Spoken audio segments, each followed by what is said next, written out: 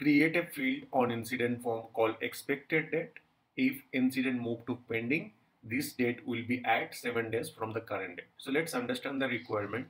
What the requirement is saying that in the incident form, if I go to this incident form and open any particular incident, and let's say I'm opening this incident at that moment.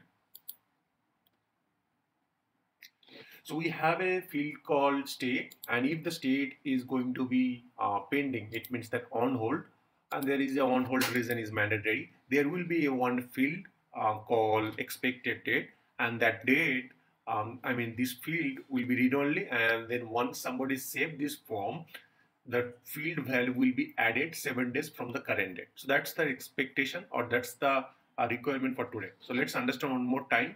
So in the incident form, whenever the state will be moved to the on hold, there will be a field called expected date, and that field will be read only, and that field have the data the 7 days from the current date. So that's the today's requirement. So let's understand. So first, I'm going to add a field here called expected date, or let's see if we have the date called a due date or something like that. So I'll go to the form layout and then add on the bottom of on hold reason, I'll try to add one field. So there is a field called due date. I am going to populate that due date. I'm not going to create a new field. I'm just updating that due date.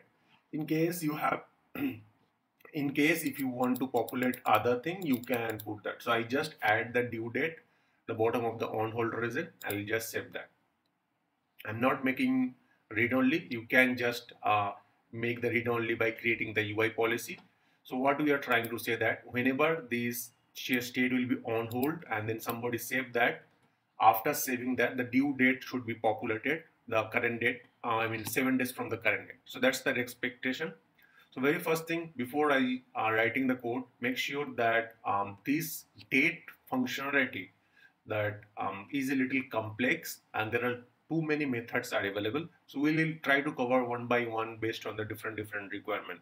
So date functionality itself is a very little difficult. Now if you see, we have a two field, one is the date and another is the date time. Let's see which type of field it is. Then this field is the date time field. So you can see it have that we can put the date and then time, right? So that's the field right now. Now let's first go back to the background script. Before I write the code, I want to show that how we can, we can do that. So for that, what I'll do, I'll go to the background script and I'll show you that how the which script I'm going to write to populate the 7 days from the current day. So first thing here, I'll type that var gr date, something like that, and here new glide date and time. So we have a two method for date and time. So one is the date and then date time. So depending on your requirement, you can select that. So if date will return only the date, and date time field will, or date time method will return the date and time. So if we select the date, new glide date time, and in the bracket if we put that, it will return you the current date and time. So let's put that gs info, and here we can put the gr date, whatever variable we declare. So if I print that, what will show? It will give me the current date. Let's see that, and it is right now showing the current date and then time here. Now if we want to add, the requirement is that we should add the 7 days from the current date, right? To add that, gr date dot, and you can see once you put the dot, there are various methods we have. So there are a lot of methods we have. So we'll try to go one by one, or maybe different scenario based. So let's go back to at that moment. We are going to say that add time. So what we are trying to add, we are trying to add the 7 days. So you can see that we have a add local time and add days UTC time. So add method, add local time and add UTC time. So first we can do, so what do we want to do? We want to add the day. So 7 day we want to. So we have to select either add days local time or add days UTC time. So if you select that add days UTC time, and let's say how many time. So if you see the parameter, it's popping up the number of days. Okay. amount and number. We need to be pass the number. So what do we need to pass? We need to pass the 7. So if we pass the 7, what will be happen? It will add the 7 days from the current date. Now we are going to print that gs.info and then print. If we run that, so what it is showing that, so current date is the 4 and then we added that 7 days. So it is showing that updated the latest date called 11 date. So these code we are going to add in our script. To do that, what we are going to do, I am going to write a business rule. So you can use any existing business rule. If you have, create a new business rule and update that.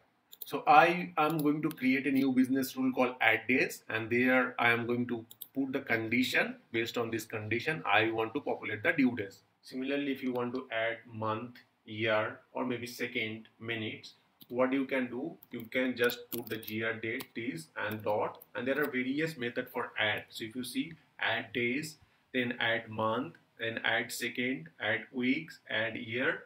So these are the method for adding. So you can add month, year, second, depending on your use case. So these are the method you can perform for adding month, year, and second. The name is, let's say that add days. Here the table, I will select the incident table, and then I'll select the advance, and it will be in update.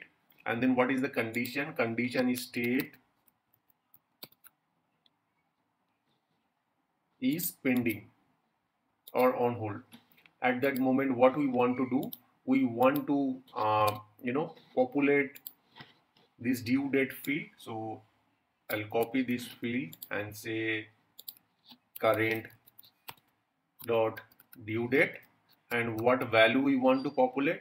The value should be this value. I'll copy this script and paste here, and I'll remove this info, all this info, and then copy this one and paste here.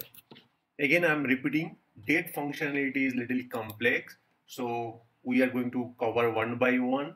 So first we are talking about that how we can add that date. Okay, so I'll just save that. So let's understand one more time. Whenever this value state is on hold, at that moment during the update, that current date, it will add the 7 days, and then that date will populate here with the due date. Okay, so let's refresh our incident form and try to on hold and see this script is able to set the 7 days from the current date or not. So I'm going to set that type equal to on hold.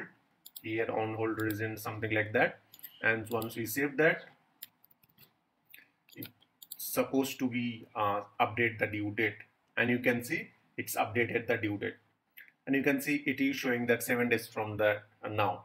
So that's it for today. If you have any question, let me know in my comment section. Thank you very much. Have a great day.